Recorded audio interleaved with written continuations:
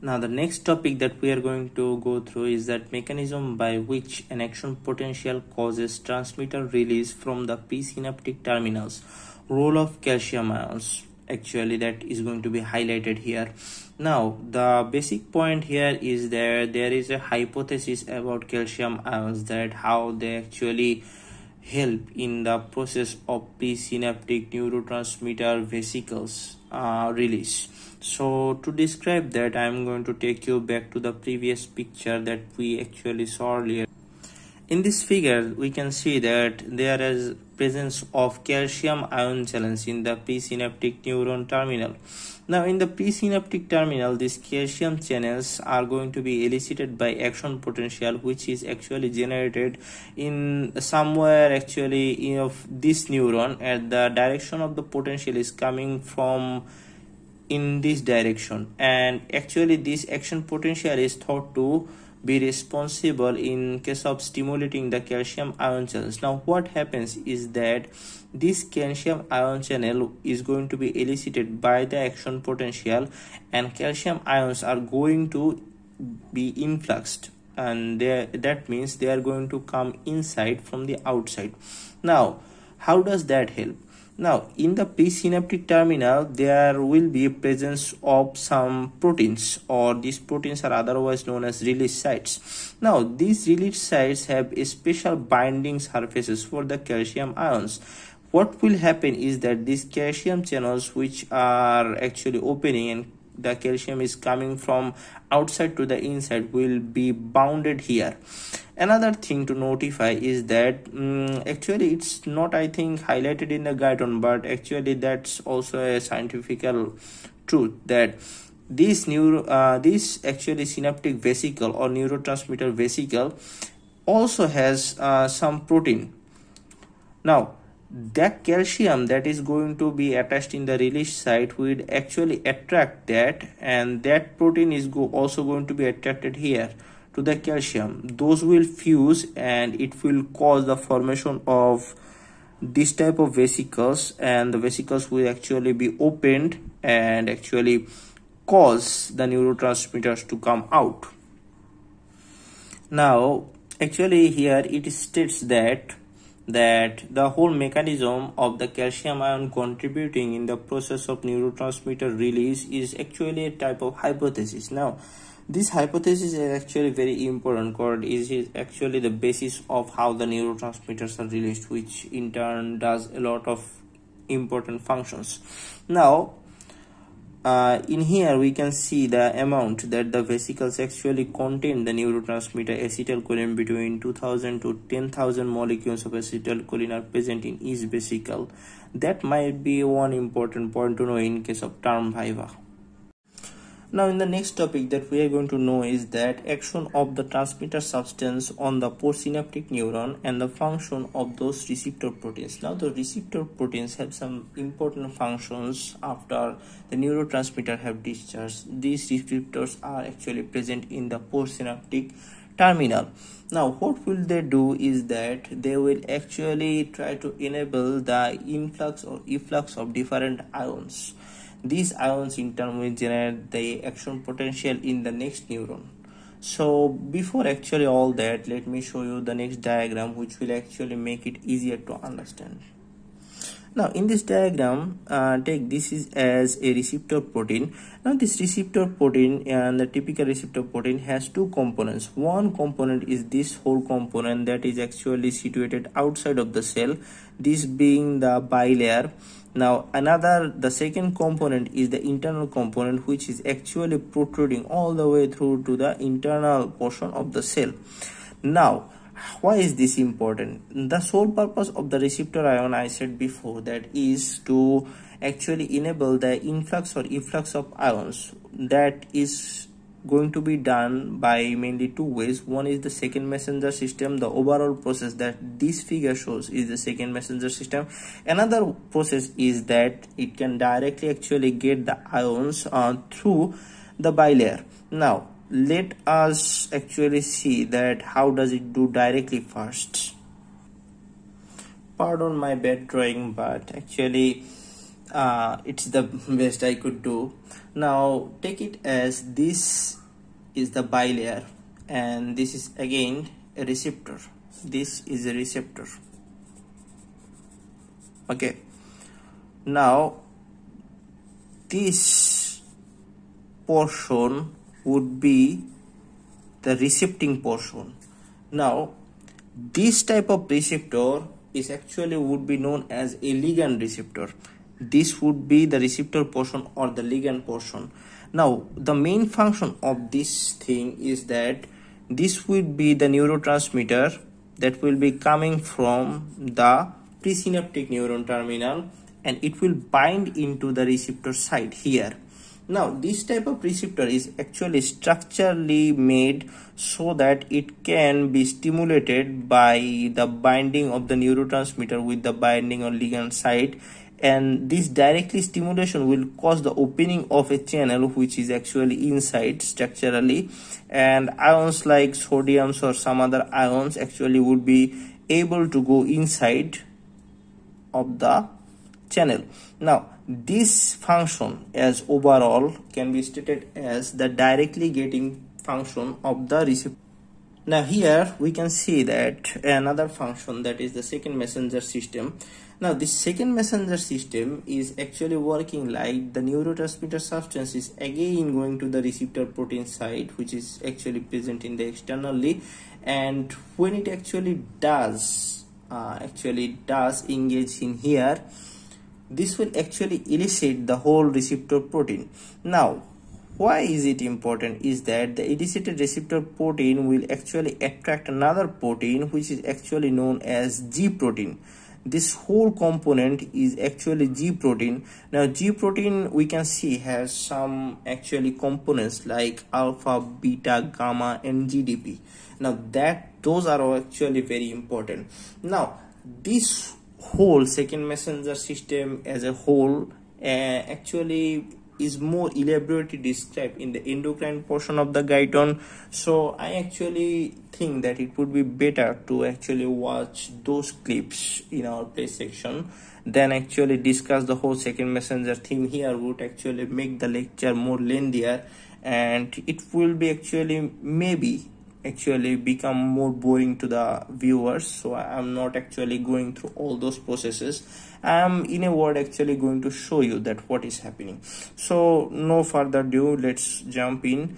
Now after being actually stimulated, this receptor protein in the internally will actually attack this G protein. This G protein actually is binding with it. Now the whole function of the second messenger system is that it will actually do certain reactions, that after those reactions some active sites will be that activating site being the alpha unit is actually going to do several functions. Like this is another specific type of channels present in the cell membrane. Now what this alpha portion or stimulated portion would do is that it will actually break up from the G protein, and it will then be further attached into the ionic channels here, and then cause the ionic channels to be stimulated and to be opened. By that it can actually transfer ions inside or outside of the cell. So that's actually the whole functions of the second messenger system. Now that I am actually have showed you the functions of both second messenger system and the directly getting system, now what to remember from here is that neurotransmitters which actually directly get the ion channels will be having a particular identity or a name that be known as ionotropic receptors, whereas those working in the class of second messenger systems, breaking the subunits, then actually alpha unit doing all the work, those will be known as metabotropic receptors. Those will be known as metabotropic receptors. Now the things about ion channels are very fascinating is that these ion channels are not going to be transmitting same types of ions that we actually can understand. It will transmit some various types of ions like sodium ions, which are actually cations. Then there will be passage of potassium ions, calcium ions. Then another type of ion that these are going to pass is that chlorine ions or negatively charged ions. Now another important thing to know is that every channel is not going to be responsible for all these different types of ions or different types of charged ions. The specific ion channels which are going to be responsible for the conduction of positively charged ion like sodium ions are going to be known as cation channels. Now these cation channels are actually cation channels named because they are actually transferring cations, but in reality due for the purpose they are actually made in how should I say it, in negatively charged, because it works in a certain purpose like this. Think of something like a channel has to pass a specific type of ions. Now if it has to pass cations, then it can be positively charged. We know that positively charged ions actually would not attract positively charged ions, they will actually retract them. You know what I mean. So in order for the big ions to pass, those channels themselves will have to be in negatively charged. That is what this phase is saying, that those cations are actually negatively charged, and that's why those cations in further are going to be transmitted by those routes. Now in case of those cationic channels, those are actually very bigger because sodium ion is itself is very bigger, and those anion channels that are going to be responsible for the passage of anions are going to be much smaller than them. Now we can learn that those channels which are actually transmitting sodium or positive ion in the cell are going to be responsible for generation of action potential in the next. So they are going to excite the presynaptic terminal or something, so they can be known as excitatory things or stuffs. Now those two types of ionic channels have a specific type of neurotransmitters, like those neurotransmitters which are going to be responsible for the cationic channels to open and the passage of sodium ions. Those are in turn will be responsible for the elicit of action potentials. Those neurotransmitters will be known as excitatory neurotransmitter. Conversely, those neurotransmitters which will actually be responsible for the opening of anions, and the anions in further will be responsible for the negative charge, and those will cause actually for the inhibitory effect. Those neurotransmitters which will be responsible for all this will be known as inhibitory neurotransmitters. I think I have made myself clear, but actually the view is actually more simpler than I just described. So any man, you can actually go through this and you will find the same things that I said. Now somewhat there is another thing that is very important, and that is whenever a neurotransmitter will activate, the channel will be opened in a fraction of millisecond, but when a neurotransmitter will be no longer present or will be actually absent, the gates will be actually equally rapidly closed. Now this concept will be actually very important in the near future when we visit the certain topics that are up ahead.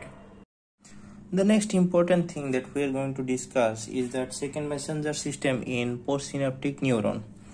Now the second messenger system in postsynaptic neuron, now why is this mechanism very important is that because of the process of memory saving. Now memory, in case of our memory, that is the storage of different types of information, it takes requirement of prolonged changes in neurons. You know that we have to memorize something for a longer period of time, so that information or stimulation has to actually be present in our brain for a longer period of time, and for that storage the neurons should and must be going under some continuous changes. Now we have learned that when the series of impulses passing in the synapse, when the transmitters are actually binding with the receptors, they don't actually stay in the receptors for a longer period of time. When their function is over, when the actually stimulus is passed to the another neuron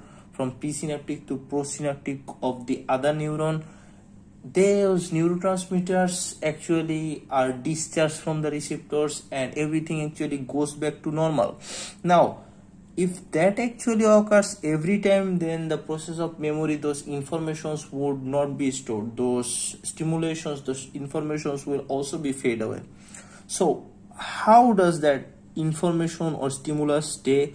It is due to the fact that second messenger system of this chemical system does some prolonged type of effects in the neuron itself, which actually is going to be responsible for those memories or those stimulations to actually stay, because the neuron is actually gradually going under those kind of changes.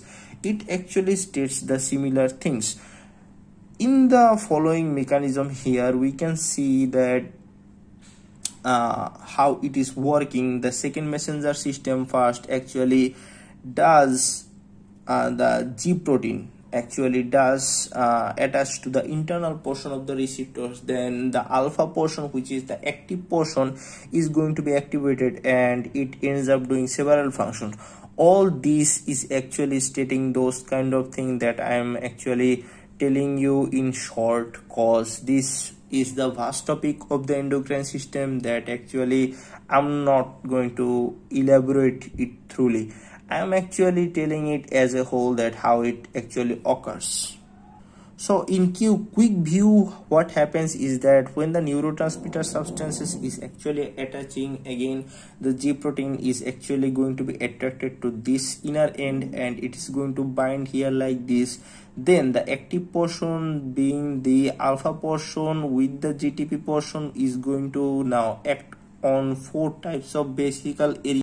We can see that the alpha portion is actually now one directly opening the channels, and then it actually does functions with the membrane enzyme, and again it can actually active one or more intercellular enzymes, and other thing that it can do is gene transcription, which is also very important. Now in above, this portion is actually stating the whole things that I showed you in the diagram. Now those 4 functions are very important that we are going to go through here. Now one of those 4 functions being opening of the specific ion channels through the postsynaptic cell membrane. Now why is this important is that due to this G protein effect, those ionic channels will actually stay open for a prolonged time, in contrast to rapid closure of directly activated ion channels that do not use second messenger systems. Now it's actually referring to those kind of channels which I actually stated previously, that don't use this kind of second messenger system and help in the direct pathway of ionic channels. I think you realize that what kind of channels that I was talking about. The previous channel that I actually drew the diagram, it is comparing to that kind of channel with the second messenger system. The second point is that activation of actually cyclic adenosine monophosphate. Now why is this important is that the cyclic monophosphate will actually end up going to a highly specific metabolic machinery, which will actually end up doing long-term changes in the structure of the cell. And the third point is activation of one or more intercellular enzymes. Now intercellular enzymes actually will do specific chemical functions in the cell, which will also be very important. Now the most important thing is, in case of the fourth point, is that the activation of gene transcription. Now gene transcription is one of the most important effects of second messenger system. Now why is that? It is due to the metabolic machinery of this structure will actually continue to change, because it's actually genetically modifying it and creating actually new proteins. So indeed it will be actually very vital point in case of long term of memory process. Now in the below portion, it actually states that when the overall function is done, then when it is actually inactivation time of the G protein, it's going to reverse itself. Like G protein actually was GTP plus alpha, it will actually convert from GTP to GDP and actually go back to what it, and that being that this GTP will actually go back to being GDP, and actually alpha will actually unite with beta and gamma and actually go to what it was previously. Now the next easiest thing is that the excitatory and inhibitory receptors in the postsynaptic membrane. Now what is the importance of having actually two types of receptors is that there are actually presence of two types of channel. One thing is that the cationic channels, which are actually important in case of excitatory effect, and there are actually another type of channels which are actually anion channels, which are actually responsible for that inhibitory effect, because they are actually responsible for the passage of chloride ion from outside to inside and the potassium ion from the outside to from the inside to the outside. Now why is all this important? Because it actually gives another type of dimension, this type of characteristic that nervous tissue has its own resistant functions and excitatory functions. That kind of variety in the function is due to this fact that it has two types of receptors, in excitatory and inhibitory. Now the process of excitation of the whole nervous cell actually will happen under three things. That the one of the things responsible for it is the passage of sodium channels, passaging sodium ions, which actually are in large proportions and are going to be responsible for the generation of membrane potential in the positive direction, which is actually going to excite the cell. Another thing it's going to do is that the depression of conduction of chloride ions and the whole potassium ions, it will actually prevent the potassium ions from going outside from the inside. Now another thing that it can do is stated here is that various changes in the internal metabolism of the postsynaptic neuron to excite cell activity. Now what does this mean is that there will be various internal metabolic changes in the postsynaptic neuron which will be responsible for the excitatory membrane receptors to increase and decrease the numbers of inhibitory membrane receptors. These three things as a whole will actually be responsible for the excitation of the whole cell. Another thing is that inhibition. Now this will again be responsible for actually three reasons. One is opening of chloride ion channels through postsynaptic neural membrane. Now that will actually help because for inhibition we actually need more negative ions, and this channel is going to permeable for negative chloride ions, and chlorides will actually come from the outside to the inside, causing more negatively charged ion present in the inside, which actually as a whole will be causing the inhibitory effect. So another thing is that increase in conductance of potassium ions out of the neuron, that will actually also cause more lesser types of positive ions in net present in the whole cell, because the potassium ions are all positively charged, and by this the positively charged ions are actually leaking to the outside. And other thing it would do is that activations of receptor enzymes that inhibit cellular metabolic functions that increase the number of inhibitory synaptic receptors.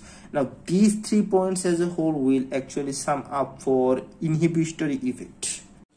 Okay, right now the part we are going to advance forward is chemical substances that function as synaptic transmitters.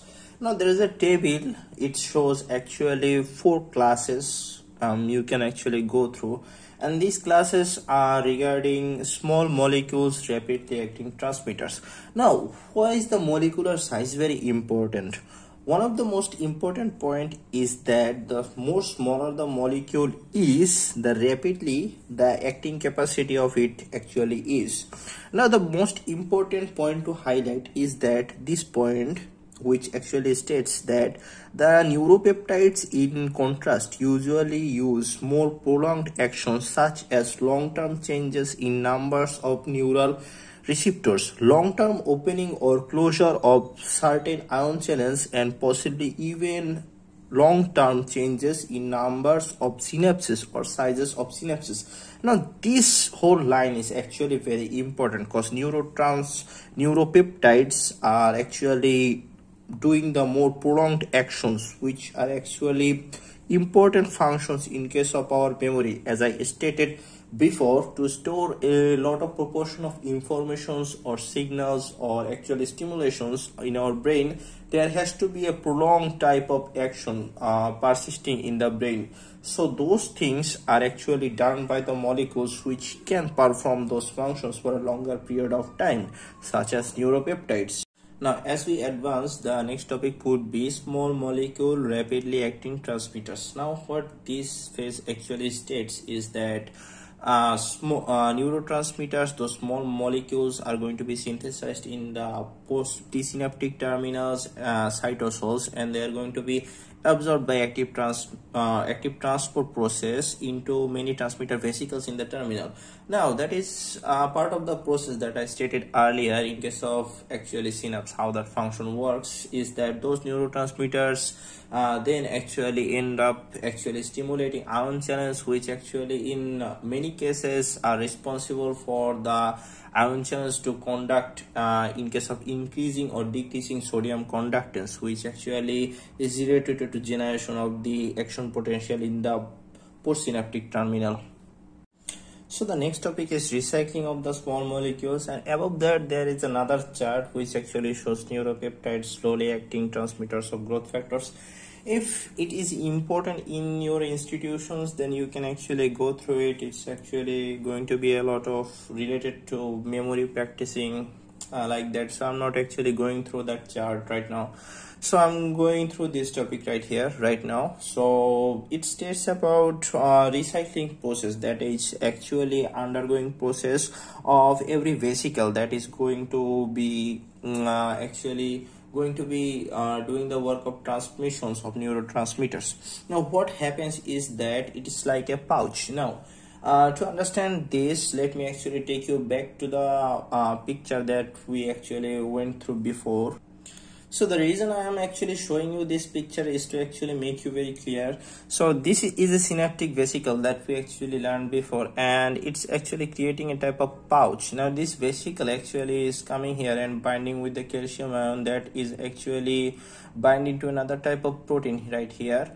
So it's in normal procedure releasing the neurotransmitter. Now what happens to the vesicle is that it's creating a sort of pouch. The next thing that it will do, it will actually align himself completely with the presynaptic terminal, and when it's actually done releasing those neurotransmitters, it will actually go again here and become a complete vesicle, not a pouch. So the process of this vesicle actually going to the same as before condition. So this whole over process is type of a recycling process. So here in this line that it states, however, within seconds to minutes, the vesicle portion of the membrane actually invages back to the presynaptic terminal. Now this actually states how it's being recycled again and again. Now in the later part of the topic, we can see it's actually giving a sort of like example, which in terms here is acetylcholine being the most smallest and typical most smaller molecule in case of transmitting. It actually obeys the principle of synthesis and release stated, which is stated actually earlier. Now what is this? We are going to know it right now. Here it states that acetylcholine actually is being synthesized in the presynaptic terminal from actually acetyl-CoA enzyme and choline in the presence of enzyme choline acetyl transferase. Now it's actually very important in case of viva questions. Now when it is actually being secreted in the postsynaptic terminal, it has to actually pass through the synaptic cleft, and in the synaptic cleft there is a presence of another enzyme, what is cholinesterase. That's actually very important. It does actually the function of splitting it again in acetate and choline. Now this actually helps in terms of passing neuronal signal transmission. So it's actually very important, and by this we actually can know that why Almighty Lord has actually created those spaces known as actually synaptic clefts. They have also important functions like containing this enzyme right here, which actually does the term of separating it. Now another important term to know is that when it's actually been secreted and it's doing its function, once again it will be actually sucked out. Now the portion that first of all, acetylcholine is rapidly splitting into two things, acetate and choline. But in terms of recycling process, the choline is going to be actively transported back to the terminal. The acetate is not going. Okay, now that's a very important term to notify right now and to memorize also. So now the more important topics that we are going to proceed is the characteristic of some important and small molecule transmitters. Now in this section, what is very important to realize is that it states the functions and the secretive sites of different neurotransmitters such as acetylcholine, then there is norepinephrine, then dopamine. That is very important and has some very pathological importances if anybody considers working in medicine department. And then there is glycine, GABA, glutamate, serotonin, and even there is nitric oxide. Now the most important thing to actually realize from this phase is that actually you would need to know these names to classify the neurotransmitters under some specific headings. Now that would be very important for in case these headings will actually help you in written, because you have to list the neurotransmitters according to their functions like excitatory, inhibitory, or both excitatory and inhibitory. Now let me just give you a quick recap. Now what are these neurotransmitters under this specific functional class? In case of some neurotransmitters which will act only in case of excitatory effect, there will be epinephrine and glutamate. In case of inhibitory effect contributing neurotransmitters, they will be enlisted as GABA, serotonin, dopamine, then there will be alanine, glycine, etc. Now in case of the heading both excitatory and inhibitory neurotransmitters, we can actually enlist them as acetylcholine, and there will be prostaglandins, histamines, and another thing to most importantly, there will be norepinephrine. Now in this actually phase, we can know actually some of them, but the rest of the names that I told you a little bit ago, all these names would be very important in case of your written examination. Now what we can see in this phase is that first of all it describes about acetylcholine and where it secretes.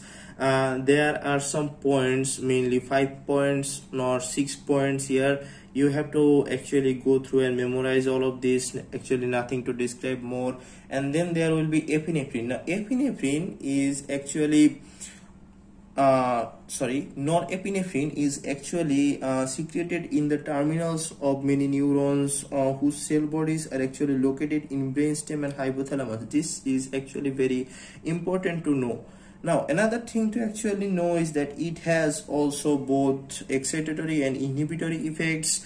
Now these effects actually will help you to control overall activity and mood of the mind, such as increasing the level of wakefulness. These are actually very important functions. Another thing to notify is dopamine and where to secretes. It would be also very important, as it is actually most of all doing the inhibitory effect, and it actually secreted by in the originate of substantia nigra. That's also a very important thing to know, because actually dopamine has a lot of pathological values also, and actually it is actually very important, and that importance is going to be the one of the topics that we will learn in further discussion. And after that you would have to know about serotonin, as serotonin is secreted in the nuclei that originates in the median raphe of the brainstem. Now why are actually these important is that their basic function and secretion can give you an overview on actually what are the sites they are working on. Some of these may be secreted in terms of sensory pathways from the presynaptic terminals of sensory pathways. Some actually secreting and working on the total motor area. These are the total variations actually, because neurotransmitters are very important in case of synaptic capability of transmitting impulses, and that's because when we actually memorize them, we can know if certain pathology is occurring into a certain region. We have to give the patient drug to inhibit those neurotransmitters in those certain areas. Those are the actually importance of knowing all these functions and sites. Now, in case of nitric oxide, actually is very important, because it actually is suspected that it can help in near future in case of explaining the most behavior and memory patterns of human beings, cause actually it is secreted by the nerve terminals in those areas which are responsible for long-term behavioral memory changes. Now, in terms of actually nitric oxide, what it is important that the mechanism of formation in the presynaptic terminal of it is actually very different than others. It is actually not stored in the vesicles like other neurotransmitters. It is actually synthesized almost instantly as actually it is needed, and to the demand it is actually synthesized for over time and then diffuses out of the presynaptic terminals over a period of seconds rather than actually being released in the vesicle packets. Now, that is actually very different. What is actually makes nitric oxide more different than other neurotransmitters, as actually it diffuses to the postsynaptic neuron next, and the postsynaptic neurons are actually not directly altering the membrane potential, but instead what it does is that changes the intercellular metabolic function that actually modifies the neuronal excitability for seconds. That's actually very important to know. Now, the topic we are going to go through is neuropeptides actually. Now, neuropeptides are actually a lot more different than any other neurotransmitters or any kind of small molecular transmitters, because of their method of being synthesized and also the reason for their secretive processes and also in terms of their functions. Now, to go through it, let's go to the synthetic topic first. So, how they are synthesized is the first question. Now, neuropeptides are actually synthesized differently, as we actually can speculate. Now, they are not synthesized in the cytosols of presynaptic terminals. In terms of synthesis, this synthesis type of process actually acts as an integral part of protein molecules in the ribosomes in the neuronal cell body. So the difference from the smaller actually molecular neurotransmitters and the neuropeptides are that those smaller neurotransmitters would be actually synthesized in cytosols, and whereas these neuropeptides are actually synthesized in large protein molecules by the ribosomes, which are present in the neuronal cell body. Now, let's come to the secretive process. Now, after the protein molecules have actually entered the spaces into the endoplasmic reticulum of the cell body and subsequently in the Golgi apparatus, three steps actually occur. The first actually is that neurotransmitting performing proteins in the enzymatically splitting into smaller fragments, and some of which are either the neuropeptide itself or the precursor of it. Now, the term precursor, I believe you all are actually familiar with that, what actually precursor means, because it's actually not actually functionally capable of doing the functions right now. It has to go through several processes to cut off those unnecessary parts of protein, where by which actually it can reach to its functional unit. Now, in case of the second stage, the second Golgi apparatus packages the neuropeptides into minute transmitter vesicles that are actually released into cytoplasm, and after these two vital changes have occurred, then the neurotransmitters vesicles actually will transport all the way to the tips of the nerve endings. Now, another important thing to actually notify from in that actually this traveling process is actually very much slow and occurs only a few centimeters per day. Now, When these are actually secreted, the secretive process is actually very similar to that of the small neurotransmitting vesicles, as they are both triggered by the coming action potentials. But the main difference here is, after being secreted, we know those vesicles would be actually recycled, that we previously learned. But in terms of neuropeptides, no recycling process will actually occur, and the vesicle is going to be autolyzed. Now, from the small neurotransmitting vesicles, they are actually abundantly secreted, but this whole process of neuropeptides is actually very laborious process. So they are actually secreted in lesser amounts, but the whole thing is summed up in terms of neuropeptides, as they are actually more potent, and the potency is 1,000 or more times as potent than the neurotransmitters, which are actually small molecular. So in terms of their characteristics and functions, they are actually more advanced than those small molecular neurotransmitters, as the functions of neuropeptides are more prolonged in opening calcium channels, prolonged changes in metabolic machinery, then prolonged changes in activation and deactivation of specific genes, and etc. These are actually more functional things that neuropeptides do in terms and in comparison to small molecular neurotransmitter, which is actually very important to know here. Now the next topic is about electrical events during neuronal excitation, and it has a subdivision in a subheading like resting membrane potential of neuronal soma. Now the normal resting membrane potential in this figure we can see is minus 65 millivolt. That's actually very important to actually memorize right now, because that would be the basis of the further conversation that we are going to have right now. Now in the graph, I'm going to actually discuss everything, and I'm going to do that by showing you the graph only, because it would be, I think, very much easier than to actually go through those lines without actually seeing the figure. So in the figure we can see about 3 ions: sodium, potassium, then there is chloride ion. Now in this case we can see those concentrations, those ionic concentrations are actually different from the inside of the neuronal soma and the outside of the neuronal soma. In terms of sodium, in case of neuronal soma inside, it's actually in less concentration than the outside. It is due to the fact that sodium actually attracts a lot of water. If any cell in the body is actually having a lot of sodium inside, the sodium is going to attract water and the cell will actually swell up and burst. That's actually not good.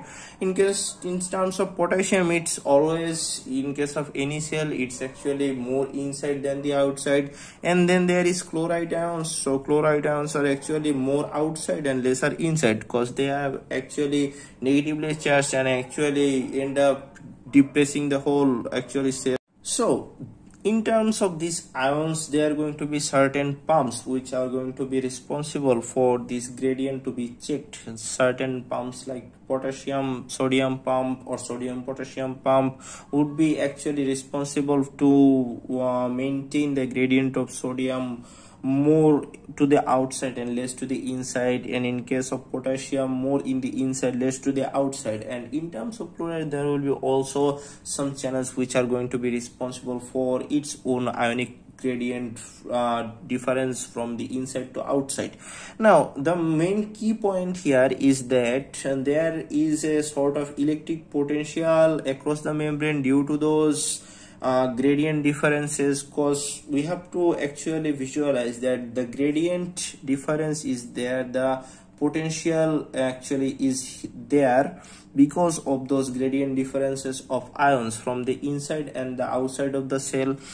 Another key thing that is going to help us understand this matter more elaborately is the Nernst equation that we actually have learned in the previous chapters 4 and 5 in the guyton. Now what is Nernst potential? Actually it's a type of potential that exactly opposes movement of an ion. So it will be actually directly opposing the movement of an ion through the membrane. Now Nernst potential is actually very important, and the equation is also very important in terms because it will actually help us understand the reasons that these ionic potentials are actually present in those milliequivalent per liters in several concentrations in the outside or inside of the cell, and how these differences is actually going to matter for us.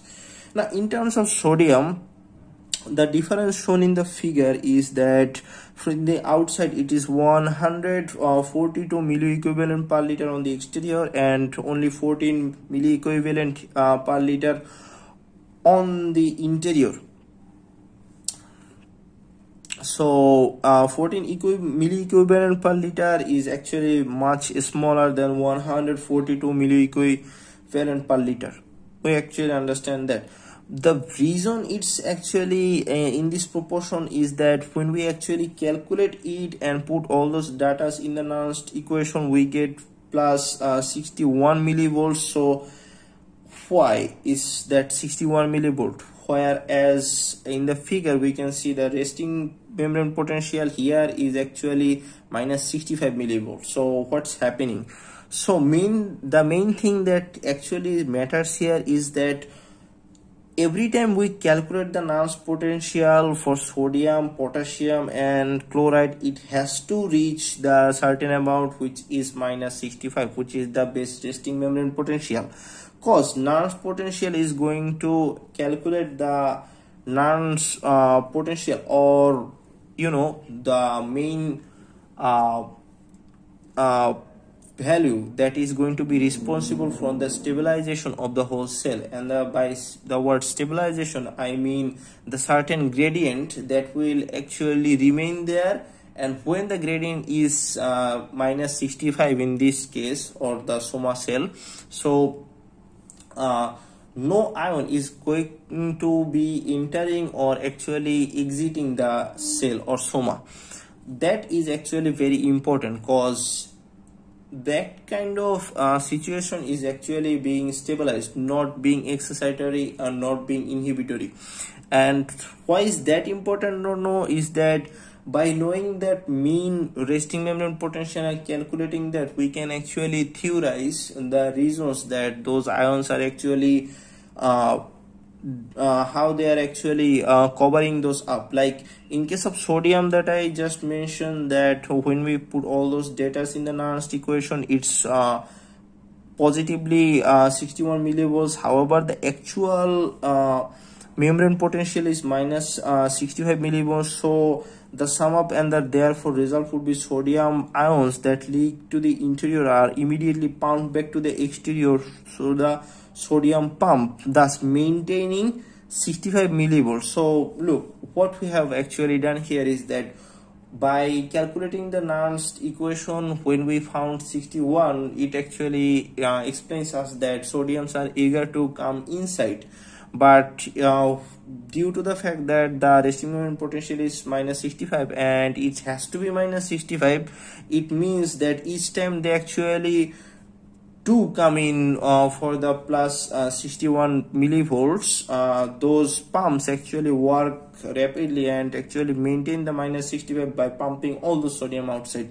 So by actually calculating the Nernst equation and actually comparing it to the minus 65 millivolts, we can actually determine the functions and what is happening to stabilize the cell by the pumps. Okay, I hope you actually understanding that. So in next we are going to learn about so in terms of potassium, for potassium ions, the concentration gradient is 120 milli equivalent per liter inside the whole neuron and 4.5 milli equivalent per liter outside. This concentration gradient would be calculated to be a Nernst potential of minus 86 millivolts inside the neuron, which is actually very much more negative than the minus 65 that actually exists. So actually, why does that matter? That matters because when the value is actually decreasing and going to the most minus side, it means that the more depression of the whole cell or the soma area is actually becoming. So that's actually not good. More the negative value goes, it actually would be more difficult for that soma or that cell actually in terms of nervous cell to actually get excited, and depressed cells actually don't get excited and don't transmit stimuluses at all. So actually they are not functioning correctly. So that's the basic interpretation here. And the remaining ion is that of chloride ion, which is actually in the outside 107 milliequivalent per liter, and inside it's 8 milliequivalent per liter. Now when we actually calculate the neuron's potential, what we find is that it is actually about -70, whereas the resting membrane potential is actually -65. So in terms, in case of chloride, something also happens to actually maintain it to -65. So it's actually very much interesting and important to know, because when the action potential will be actually further be generated in the presynaptic neurotransmitter, after those neurotransmitting vesicles have opened the ion channels, this nerve potential will be actually fluctuating and actually resulting in ionic influx and causing more and more deviation from the positive side or to the positive side from the negative side, which will actually cause excitation of the whole cell. So the next thing we are going to actually go through is that uniform distribution of electrical potential inside the soma. Now I have used the term electric potential, not meaning that not transmission of action potential. Now why is this important to know is that there is a highly conductive electrical solution in the intercellular fluid of neurons, which actually further help in if there is any kind of change in potential in any part of the intersomal fluid, that actually ends up causing almost equal change in potential for all other parts inside the soma. Actually the main important key thing is it won't do it as long as neuron is not transmitting at action potential. So that's actually very important, because it will play a major role in the process of summation of signals entering the neuron for multiple sources that we have previously known, that synapses occur in case of from axon to dendrite, axon to soma also.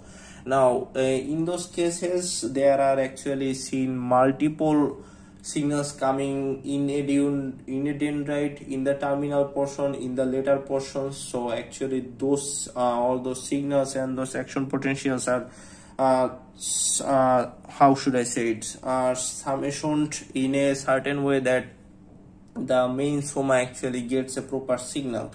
So that as a whole is actually can be known as the function known as summation.